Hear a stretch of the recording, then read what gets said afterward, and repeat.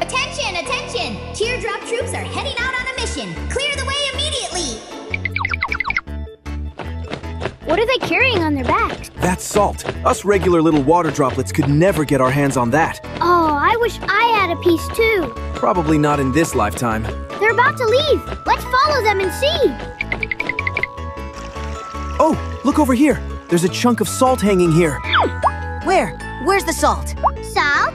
Where? Where? I want to see too! Hey, stop pushing! Stop pushing!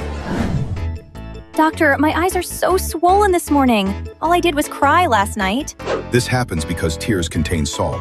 When a lot of tears flood the tissues around your eyes, the salt increases the osmotic pressure there, which draws and holds more water in the area, leading to swelling. Plus, rubbing your eyes while crying makes blood vessels expand, making the puffiness worse. Try using a cold compress, gently massaging the area, and drinking more water.